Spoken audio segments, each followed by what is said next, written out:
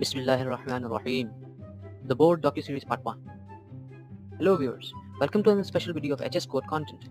This is the first part of the docuseries based on Boer Goats of South Africa. Hope you're gonna enjoy this video. If so, like the video, give feedback, and do not forget to subscribe to my channel HS Code content. So let's start.